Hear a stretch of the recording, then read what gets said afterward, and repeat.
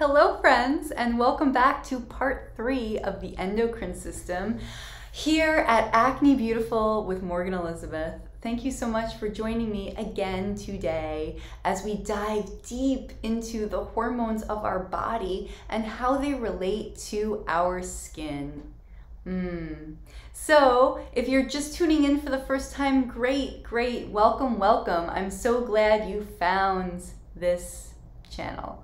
Please go ahead and subscribe if you haven't already. Give us a thumbs up and comment. I'm so excited to hear about what you guys are experiencing with your own hormones in relation to your own Acne Beautiful journey.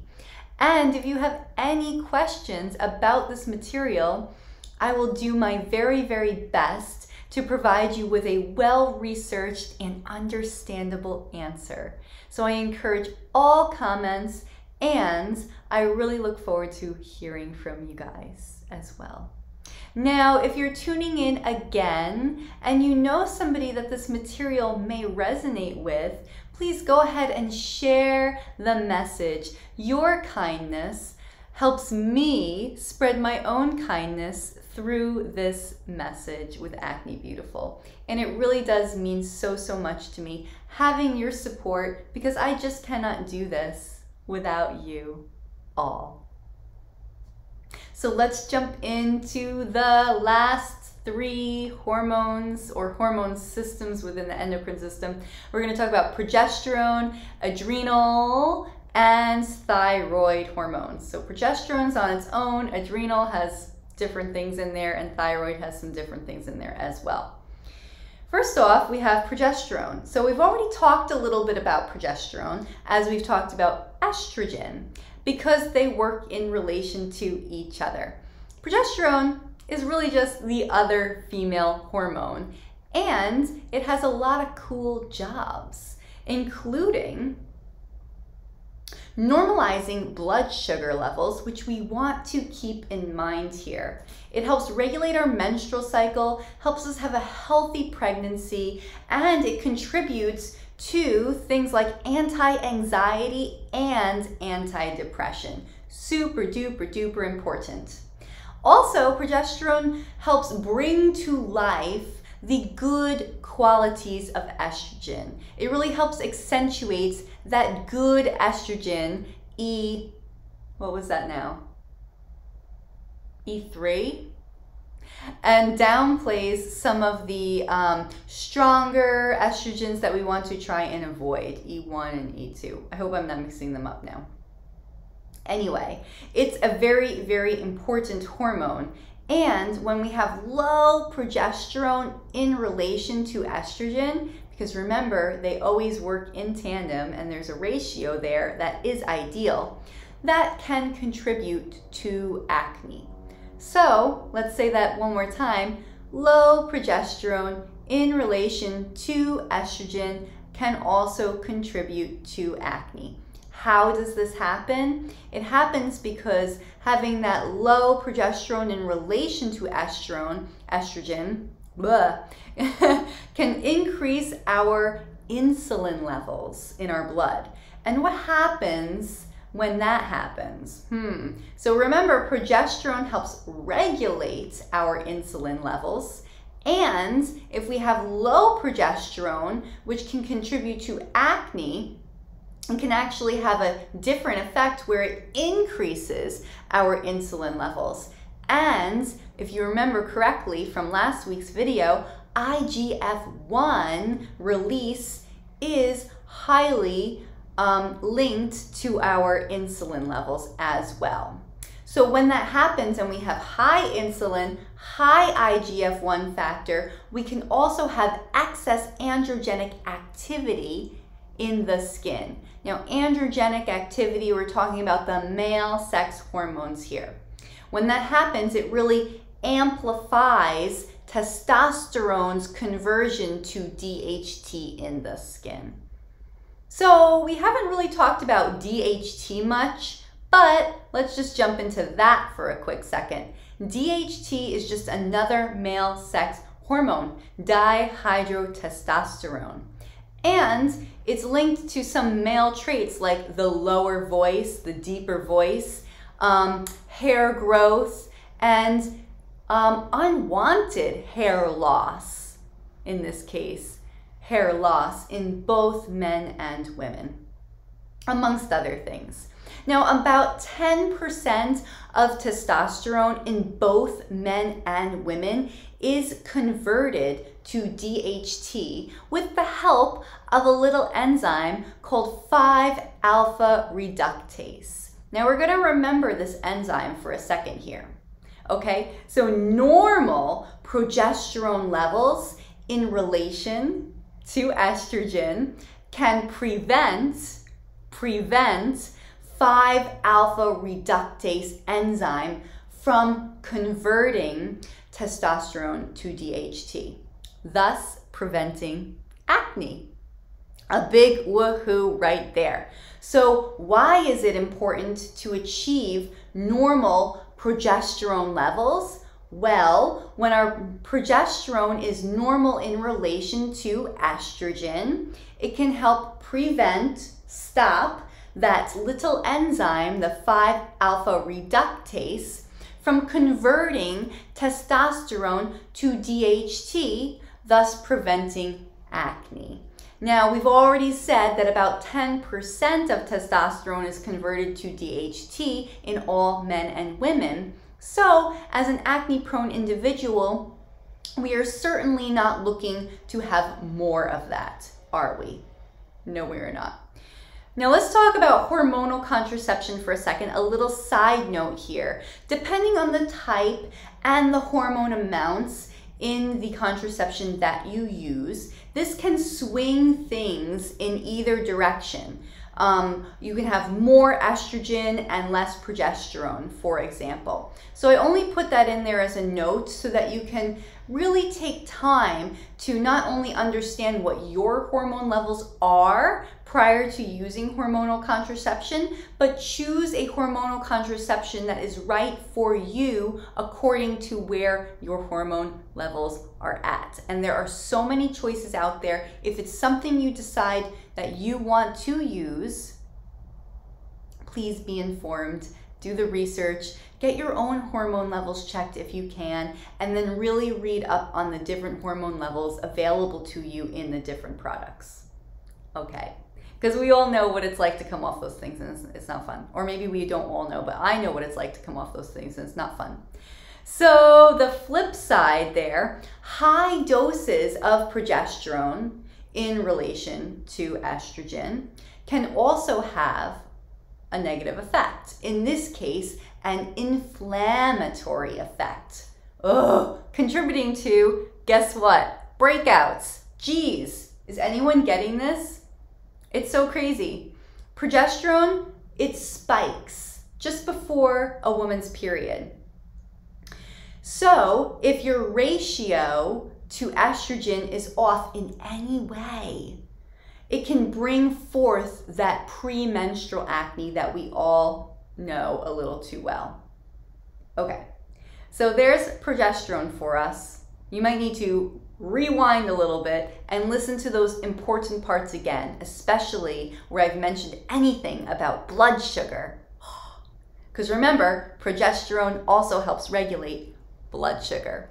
So not just the food we eat regulates blood sugar, but hormones like progesterone do it too. Let's talk about cortisol and the adrenal glands. Stress, anyone? Cortisol and DHEAS are released from our adrenal glands when we're stressed out, man. So you may recall DHEAS is an androgen, just another fancy word for a male sex hormone. It's a precursor to that testy testosterone. So high levels of DHEAS, guess what? Can be linked to freaking acne. Cortisol and adrenaline, that little gremlin too, the stress hormones, they are part of our body's fight or flight mechanism. We all know what that is. We've all heard of it. since that's used to get the heck out of here when something is bugging us, its purpose really involves breaking down the different tissues in the body so that we have the energy we need to quite literally run away, even if we don't have to actually run away. No joke, guys, no joke. Stress takes a huge amount of energy to convert. I don't know about you guys, but I don't really need stress breaking down my bodily tissues. Okay, here's another thing about cortisol and stress. Cortisol increases inflammation as well. And here we go again. Blood sugar levels, which does what? Leads to IGF-1 release. Notice a pattern here, anyone? Let's sing this little song. Stimulates more androgen sensitivity in the skin, and it also suppresses the immune system. So let's rewind that for a quick second. What happens with cortisol? A lot of things. It breaks down our body's tissues to use for energy to deal with the stress, even if the stress is not a lion coming at you. Okay, cortisol also increases inflammation in the body. And here we go again, it's related to the increase in our blood sugar levels. Why are those two linked? Because when we're under stress and we need to use energy to get out of a situation, whether it's physical energy to run or just energy to deal with the stress, we need energy from somewhere. And how do we get energy? We get energy from our food, which I already ate, and our blood sugar will raise from the food that we eat. Now, if we haven't eaten anything recently, we can also increase our blood sugar levels because cortisol will come in there and do the job for us and increase our blood sugar levels, right? So what does that mean? Our blood sugar levels increase. What happens in tandem with that? Our IGF-1 is also increased and released. We all know this pattern already. I keep harping away on it. When those two things happen, we also have increased androgenic activity in the skin. That conversion of testosterone to DHT. We don't want it. Excess androgens, excess acne. Damn this stuff. Cortisol can accentuate the action of the bad estrogens as well. Oh my gosh, remember them? E1 and E2? That's right, I did have that right. Yeah, we don't want that either, because what can happen there is they actually take up home, those bad estrogens, those aggressive estrogens, they take up home in our progesterone's receptor sites.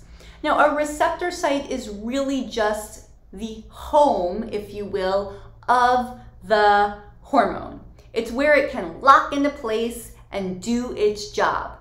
Now, if we have these bad estrogens, these more aggressive estrogens moving in on progesterone's home and taking up residence there, we have less room for progesterone to actually get into its home receptor site and do its job. So there's a really interesting thing that can happen here. It's very complicated. So we can have seemingly normal progesterone levels. Well, it's not that complicated. We can have seemingly normal progesterone levels, but still have symptoms of low progesterone if cortisol, the stress hormone, is blocking progesterone from getting into its home receptor site because the more aggressive estrogens are taking up home in those receptor sites because the cortisol is higher than it should be. Maybe it is complicated.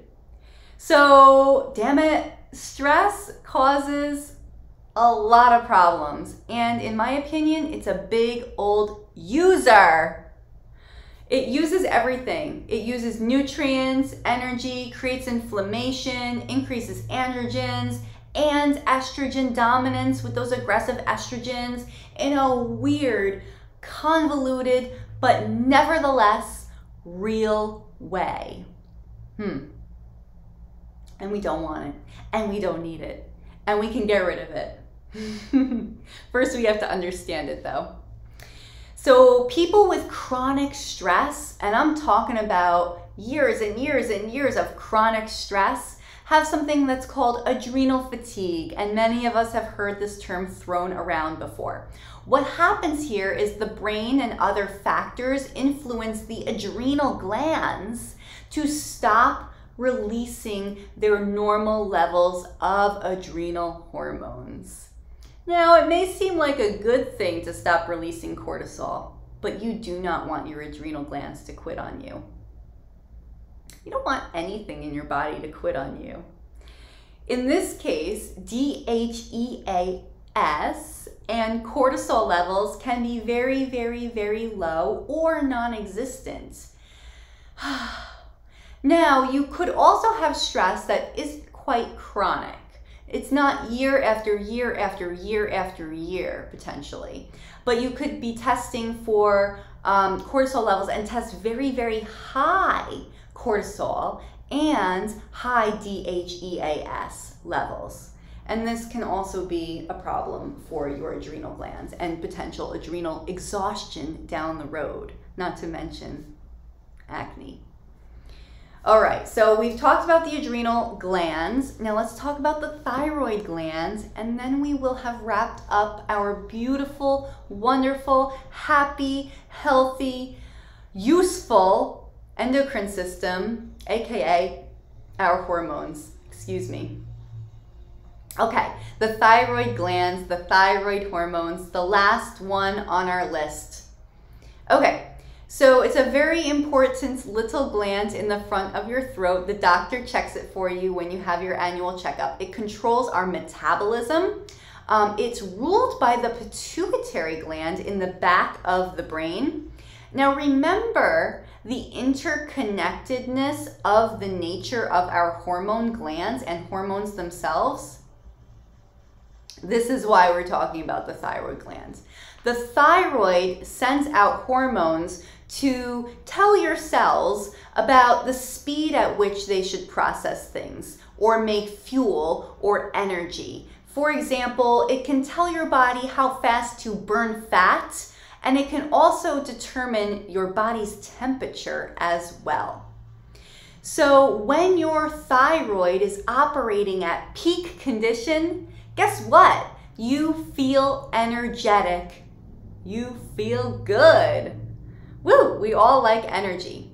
So the ovaries have receptors on them for thyroid hormones, which is pretty cool because if you've had your thyroid hormone removed, you still have some receptor sites on your ovaries. This plays a role in egg development and contraception, but we're not talking about that today. An under-functioning thyroid can be linked to menstrual and or fertility problems. And you know what else? Acne. So crazy as it seems, we have another player in the acne world right here. Thyroid and acne are not directly related per se, but the thyroid is so important to our endocrine health and to our normal bodily functions, as we already mentioned, things like metabolism and body temperature. It can have a huge effect on other hormonal elements that can cause acne. Interconnectedness, right guys? Ooh, a big old web, a puzzle. I might sit here and say, grr, like, I can't even understand this stuff. I'm just going to give up on it. But bear with me, guys. I trust that you will be a lot better off going forward in your journey with this information. And you just take what pertains to you. You don't need all of it. Okay, but this is really why the thyroid hormone is included in this discussion, and the thyroid gland produces different thyroid hormones, which we're not going to get into today, but there are a collection of them. Yeah, we just can't leave it out. And why would we want to leave it out? Poor little thyroid. We want to include it too. So acne and symptoms of thyroid problems, usually hypothyroid or an underactive thyroid, it's really worth your attention. And if this is you and your thyroid comes in as an underachiever at the moment, correcting this imbalance can often clear acne on its own. So your acne could be coming from so many different sources, including different sources in relation to your hormones. Yeah, guys, we did it. We did it. We made it to the end of the endocrine system. And I'm so proud of you guys for hanging in there with me through all of this crazy information.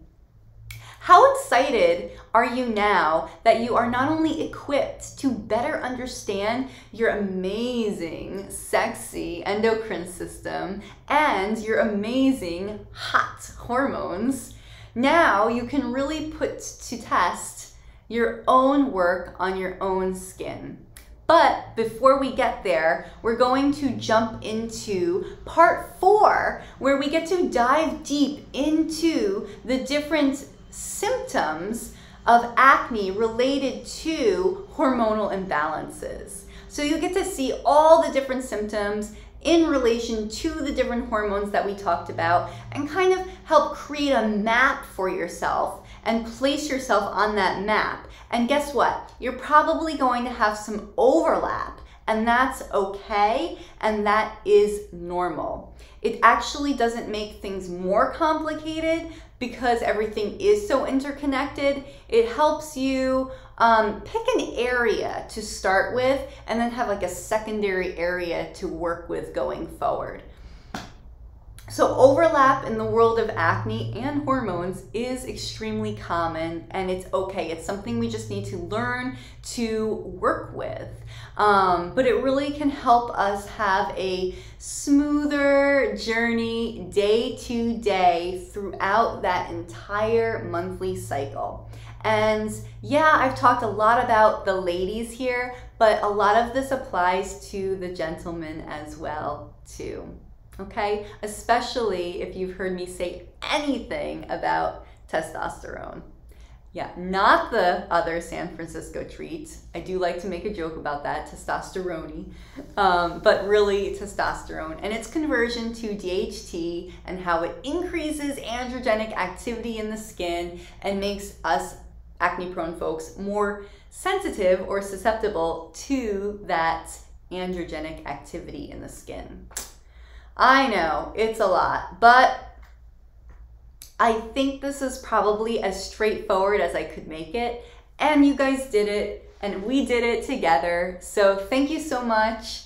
Endocrine system done. Typical symptoms of hormonal acne coming at you next week. It's gonna be fun and exciting and way, way more personal to you.